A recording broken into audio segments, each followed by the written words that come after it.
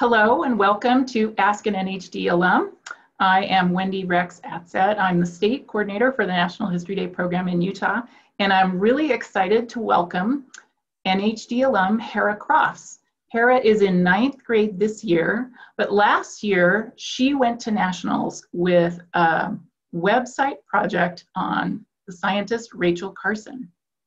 And we're going to hear from her about her project, and then I'll ask her some questions about doing NHD.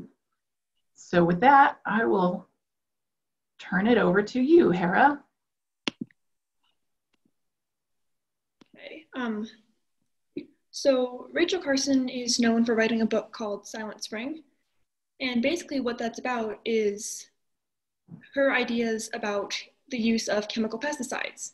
So DDT is this chemical pesticide that was really widespread. Everyone used it, everyone loved it. These are some of the ads, primary sources that I found about this. All of them are directed towards parents with children. And the idea is that everyone thought it was so safe, when in reality, there was so much evidence towards the contrary. And it was revolutionary that she wrote this book that told everyone that that was wrong, that that was false, and that the companies were lying to you. Like, her whole thing was building up this idea of a perfect world and then breaking that down like, this is not perfect. This is not how things should be. And the scientists didn't exactly like hearing that. They didn't like the idea that this woman knew something that they didn't. So they tried to attack her for that and tried to tell everyone that she was hysterical, too emotional to understand what she was talking about. But when it came down to it, she was right, and pesticides were deemed unsafe.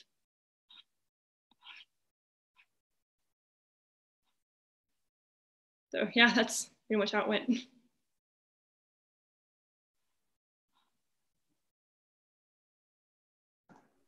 Sorry, I was muted when I started to talk. So Hera, tell me, how did you learn about Rachel Carson? How did you know this is the project that you wanted to, this is the topic that you wanted to focus on? So I'd already been pretty interested in science, women's history to begin with, but I saw a documentary on PBS about Rachel Carson and Silent Spring, and that documentary was honestly incredible, and I watched it several times while making this project. So that's how I learned about it.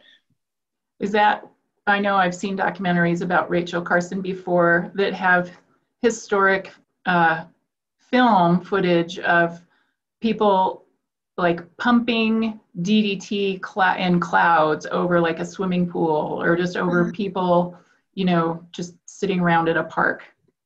Yeah, I've seen those. It's pretty scary. Yes, it's kind of shocking to think that that was considered not just fine, but pretty normal, or a sign of progress. Yeah, the idea that humans are readily controlling nature, that we're in control of the world around us, was pretty prominent, when in reality, we're just as much a part of nature as everything else. We have no control over what happens. Yeah.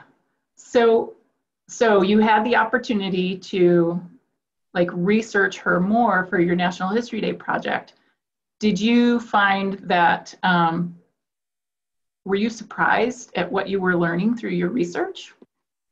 Yeah, on some things. Like, the biggest thing is just how normal it is. Because as a kid, now we grow up like with all the chemicals put out of reach, constantly being told that we do not touch ever. Whereas it was just sprayed everywhere with no thought to that. And it feels so foreign growing up in this kind of environment. Yeah, yeah.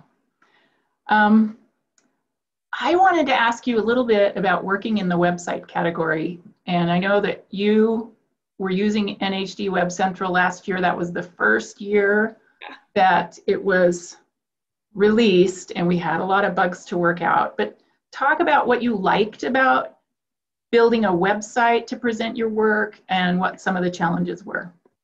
I think I liked it because it felt pretty similar to like designing a PowerPoint presentation. It essentially had like the same kind of feel, the same kind of flow. So it feels like it's easier to do video, do audio, and you can copy paste stuff from documents you're already working on. So that's helpful too. Mm-hmm. did you figure out, what were some of the challenges to working with the website builder that you might alert people to? It was pretty glitchy. The background on this website, the two darker stripes on the sides, those were not cooperating because I had them a different color originally. So my dad had to help me go into the code and change the actual code of the website to get them to do what I wanted them to. There were several instances of that. And then like the buttons at the bottom will not line up evenly. I don't know why. So you just kind of have to accept that things aren't going to line up. You just have to do the best you can and hope it looks decent. That's really good advice. And I know that they were gathering feedback from students all over the country all through last year, because they knew that the very first year that the program software was released, there would be things that became clear that need to be changed. And so the new version this year, they have put a ton of improvements that really are based on what kids were saying, things that were really hard or things that just didn't work right. So that's one piece of good news, is that the builder is just in much better shape now. It's had a year to be kind of nurtured and cared for. And so it will be easier for people to use, but it is a custom design builder for this. So it's not the same as like Weebly or Wix or some of the other ones or a Google site that you might be more familiar with. Yeah.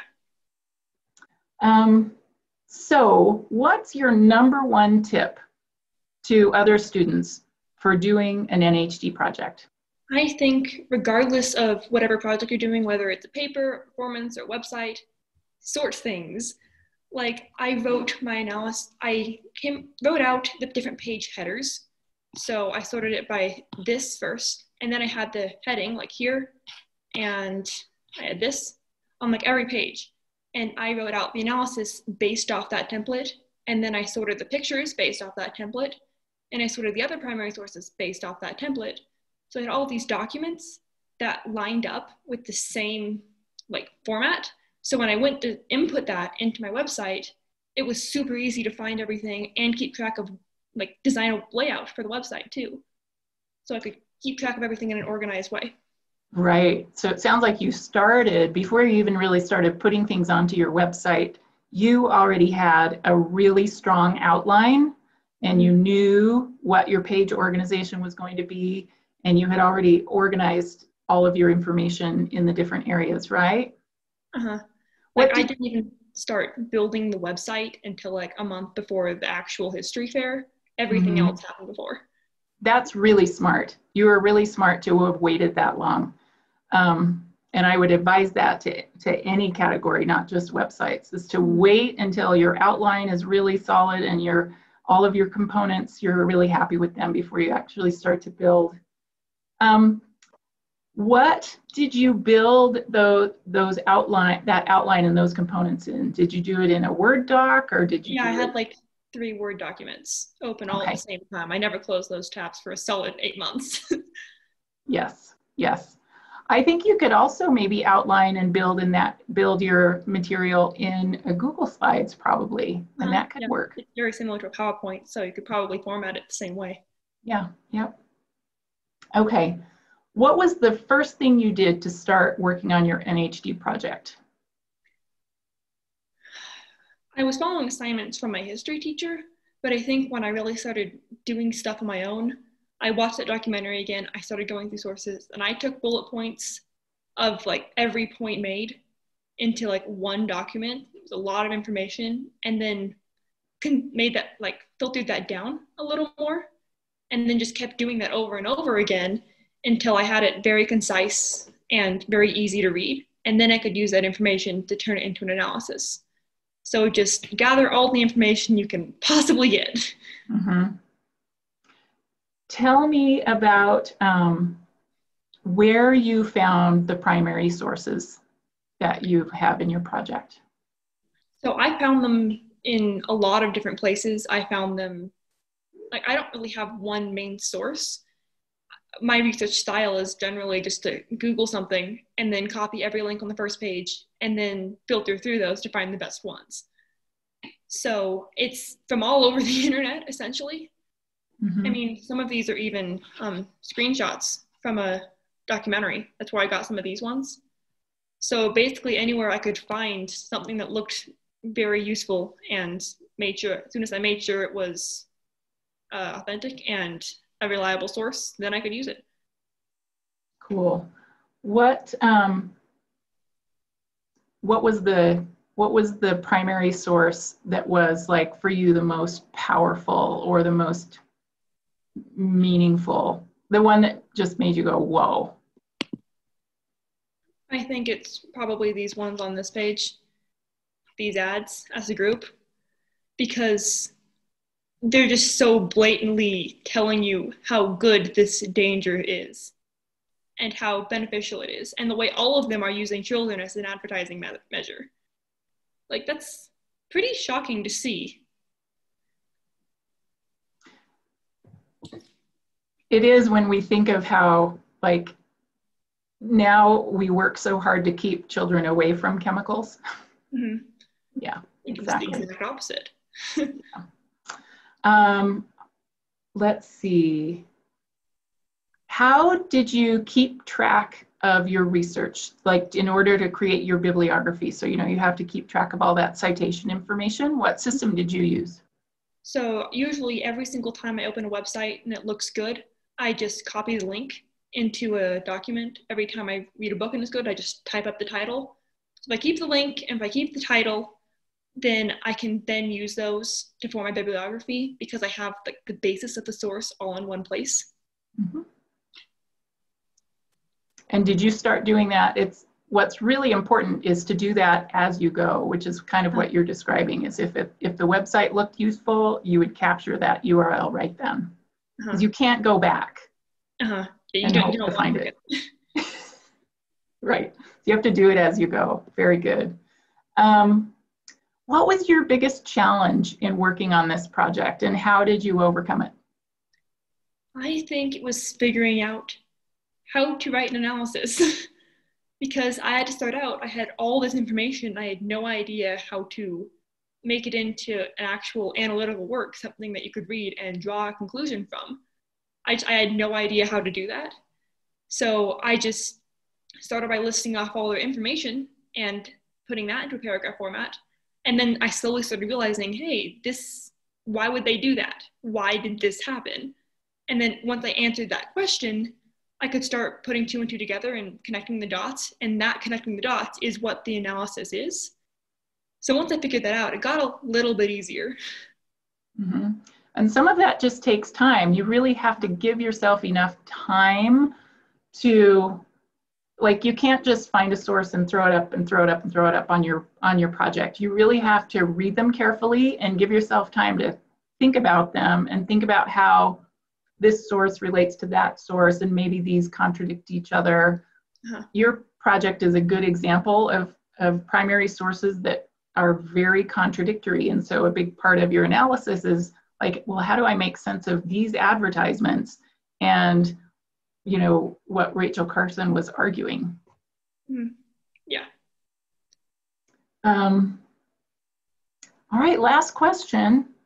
What's your favorite thing about NHD? What did you really like the most or feel like was the most useful or important to you from doing this project?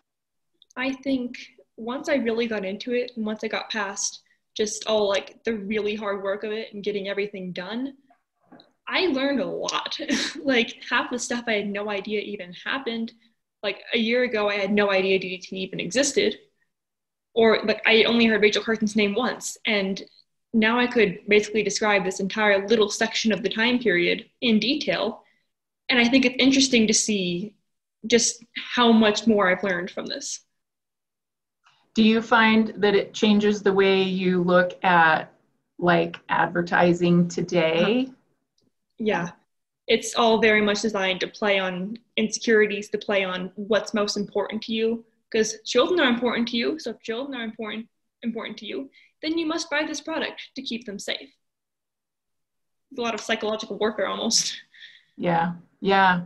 Well, and I think it's a good example of how, you know, studying something that happened this long ago, it's not irrelevant. It really can inform the way you understand what's happening around you now.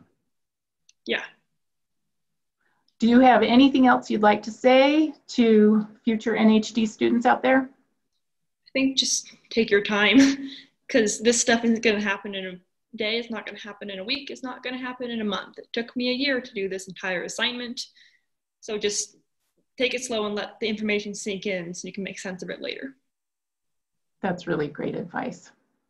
All right, well, thank you so much, Hera. Thanks for joining us, and we'll see y'all later.